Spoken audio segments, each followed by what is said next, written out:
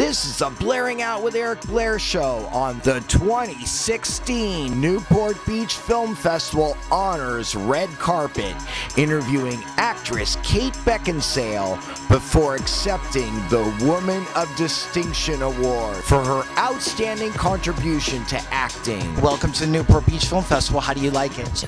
Well, so far everyone's been very nice to me, so I love it. What does the Woman of Distinction Award mean to you? I'm slightly baffled by it, but I think it's very nice to be... I played quite a naughty Jane Austen character, and I have a feeling it might be something to do with that. Why do you think that you tend to play powerful women in most of the movies that you're in?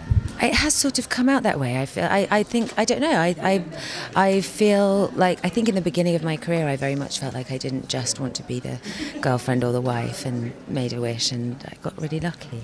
Does the way the world's going right now scare you, and do you think there's hope for the future? It does scare me, and I've also got a 17-year-old daughter who scares me every minute of the day. So I would say not, but I have to think there is because I've got her. Do you have her under control? In no way, of course not. I mean, a little bit, but you've got to let them do their thing. Makeup must-haves, just name them real quick. Makeup must-haves? Shit, I don't know about makeup very much. Foundation. Everything I like is discontinued. What does that mean about me?